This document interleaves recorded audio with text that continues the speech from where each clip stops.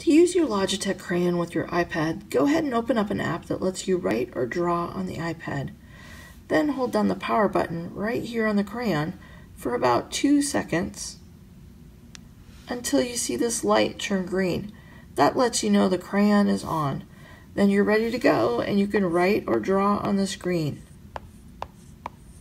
In some apps, the crayon even knows if you're tilting the end of your crayon. So if you're writing or drawing pretty straight up and down, then your lines might be nice and narrow. But if you tilt or turn your crayon a little bit to the side, then your line might be much wider.